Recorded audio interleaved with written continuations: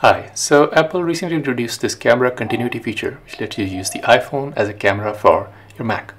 Now for this to work, your Mac has to be on Ventura and the iPhone has to be on the iOS 16. But if you have both of these things available, then you can just use them today. And I'm just going to give you a small demo of how well it works. And it works absolutely fantastic. So here I'm in Zoom and the phone is just sitting there. And if I just start a new meeting, it will immediately connect to the iPhone.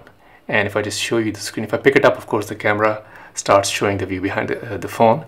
And it just says connected to Mac 52, which is the name of the Mac.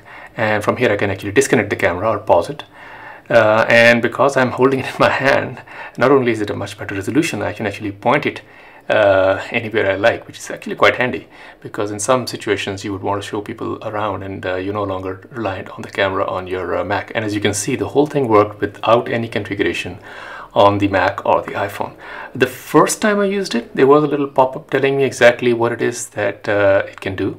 But since then, every time I just open up any application, not just Zoom, Team or whatever it is, it just pops right into the camera of the iPhone and it starts working. So it's very handy that way.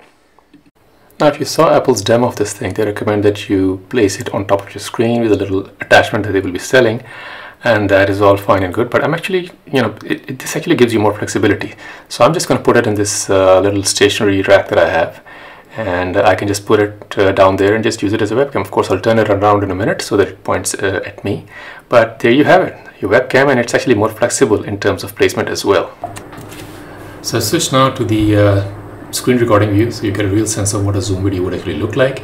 And I'm going to switch now to the built-in webcam on this Mac Air, and yeah, slightly different angle, but as you can see, considerably worse. So there you have it. That's camera continuity on the new Ventura macOS and iOS 16. Both will be released later this year. Do check them out. They are absolutely fantastic.